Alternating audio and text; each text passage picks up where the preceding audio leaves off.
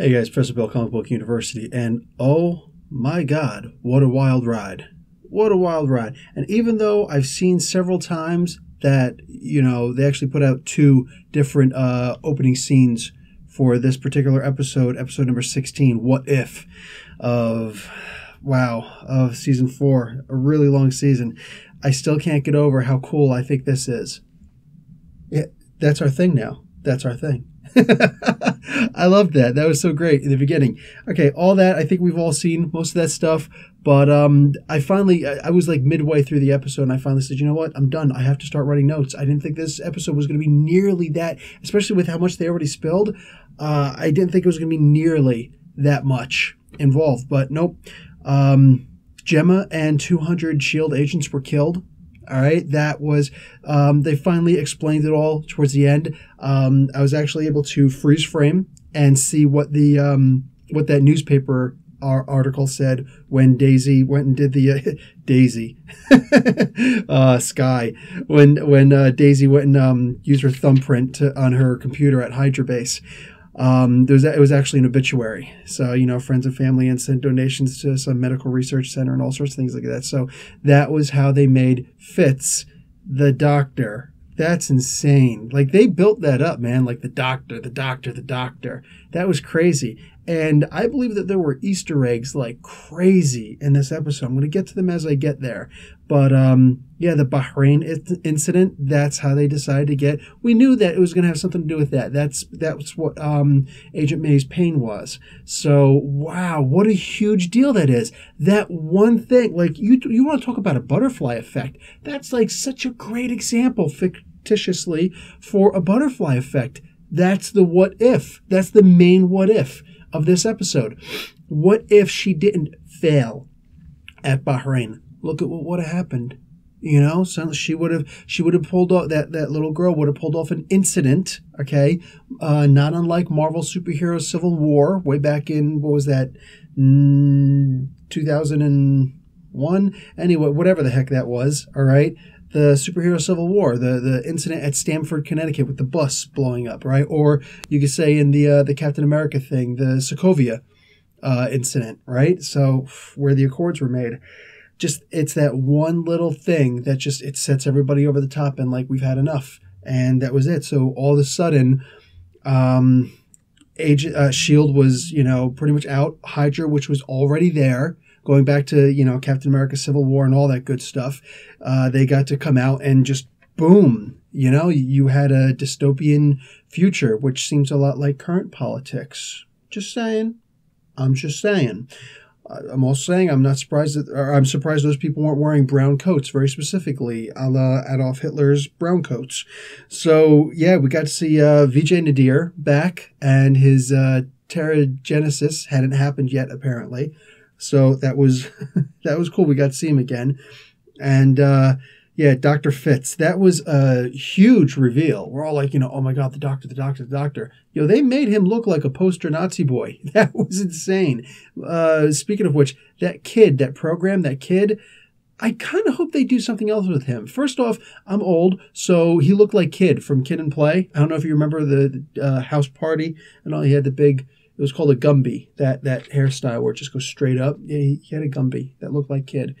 Anyway, so yeah, I would really like to see them do something else with him some way, somehow, I would love it if he were more than just a computer program. Or if they could LMD him. They could LMD him because he's a cool kid. I really genuinely did like him, the little street tagger. Yeah, man, freaking Coulson. That was like the biggest, saddest story. Like he was reporting kids and allowing this to happen, just all this crazy stuff. It was insane. Absolutely insane. And then when Gemma found him, I love that her voice was squeaky. Maybe she had a cold while she was doing that and it was like a last minute thing. Timo Harry just commented on one of my videos. Yes, the artwork does look good, buddy. I'll have to get to your comment in a moment. I'm sorry, buddy. But that, oh my God, I felt so bad because like Coulson is supposed to be the anchor. He's the rock. He's St. Peter the Rock, And all of a sudden, like when Gemma showed up, and just she said Tahiti, it's a magical place. Why did you say that? I was like, oh my God, like my heart broke. My heart broke watching this stupid show. That was only the first and the minor of the two huge reactions that I had while watching this. All right, I'm getting there. They went and they talked about a doctor in Winslow that was arrested, freeze framed. Couldn't see the article. I couldn't actually read the article. What do you call it? So what'd they have? They had make sure my computer's still running. They had a doctor. If they were saying it the way that I expect them to be saying it, Dr. Winslow, okay? If you remember, that was the name they gave to Calvin Zabo. That's Mr. Hyde. That's Daisy's father, you know? Yeah, that was him. They did the Tahiti project on him. And, you know, so that he didn't have to go to jail or be killed or whatever. So he got to have his mind erased and all that stuff. And bang, they changed his name to Dr. Winslow. He became a veterinarian. So if that's what they were talking about, very cool little Easter egg in there. You know, something happened and he got arrested for his work. I loved that. The cellist, they showed the cello. You remember that episode, The Cellist? And they had her on there with the cello.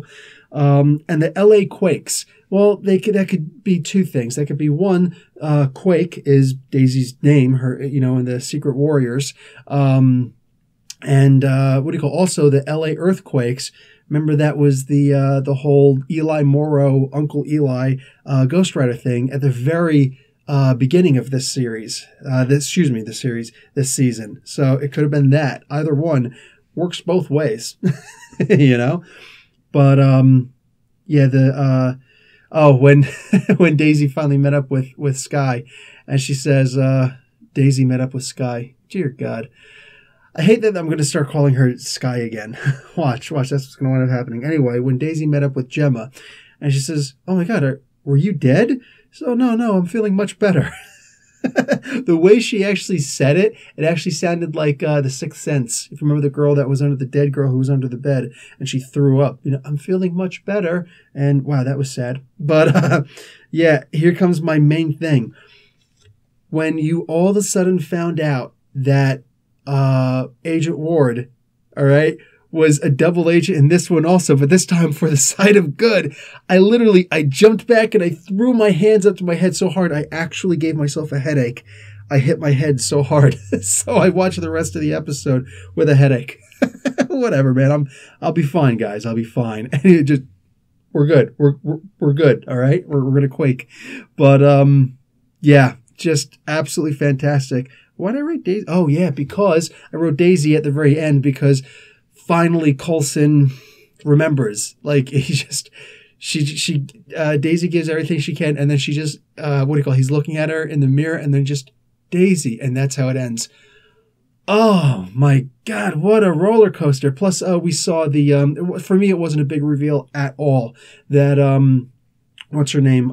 Ada was actually Madam Hydra. And that's cool. That's cool. There've been lots of Madam Hydras, lots of them before. Viper was one of them. If you saw the Wolverine movie, the second Wolverine movie after that crappy Origins, the not as crappy The Wolverine. Yeah, that chick with the tongue, she didn't have the tongue in the comics. Anyways, that's neither here nor there. Oh my God, this episode was such a great roller coaster. You know, like it took a month, and I know how much I love Agents of S.H.I.E.L.D. Having that month off, I don't think was the main catalyst for me reading or watching this and just, you know, completely freaking out, fanboying out. This really was such a good episode. And I can't believe that Ghost Rider is 2/3 of the season removed. And I'm still like, when I saw that Ward was a good guy in this, I think that I freaked out as much as, what was it, episode 4 of this season, when you saw Johnny Blaze Ghost Rider come down and appear. And I was like, you know, oh my God, it's him. I got to start like recording myself watching Agents of S.H.I.E.L.D. from now on, just so you get the little reactions that I get. You know what? I think I'm going to start doing that. Don't quote me. Just keep in the back of your mind. Anyway, I completely freaked out for that. That was such a great moment, such a great reveal.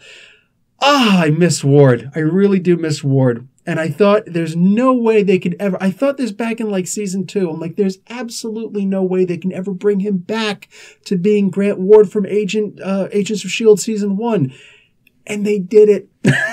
They did it. I like him more now than I ever liked him before. Even when he turned to that Hydra, or even when he turned into the Hive, that was freaky. But looked just like in the comics.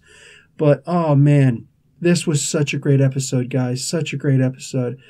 And yeah, so we should be able to see this next week also, right? Well, I'm still in March on my calendar, but I know that I switched everything and I already circled. It's like the only thing I do. I don't have my anniversary marked on here, but I do have Agents of S.H.I.E.L.D. marked for the Tuesdays to come. Anyway, guys, I have to get some sleep because tomorrow is brand new comic book day, and that's like the busiest day of the week for me for my channel. So anyway, guys, class dismissed.